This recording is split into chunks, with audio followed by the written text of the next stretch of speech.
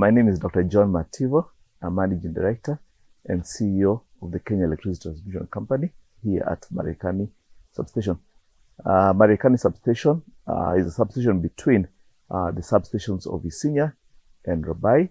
And here we have two voltage levels, 400 and 220 kV. Once this project is finished, substation is energized, power will be flowing from the part of Suswa to Isinya all the way to Mariakani at 400 kV, then stepping down to 220 to take it to Rabai and in future to Dokundu and other areas. And from there, power flows to the whole of coast region all the way to Lamu.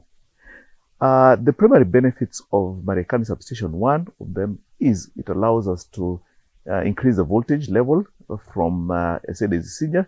This allows more power, almost 1,500 megawatts plus, to be able to flow to coast area. So increase the capacity, even as the demand increases in coast, that increases.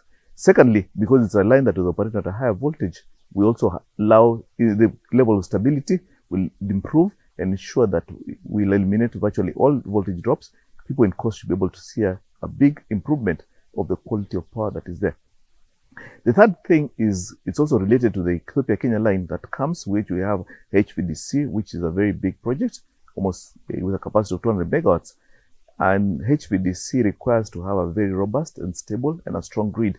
And therefore, charging this line at 400 and other lines, whether Tanzania, back all the way to Olkaria and Lesos, and also just 400 kV ring ensures that the fault level in the grid is within expectation so that we can have a stable network. So it's key to improving the quality of power in coast. It's key to improving the quantity of power that is flowing to coast, but also being able to ensure that Kenya has a very robust and strong grid to allow more and more power come through the HVDC system into Kenya.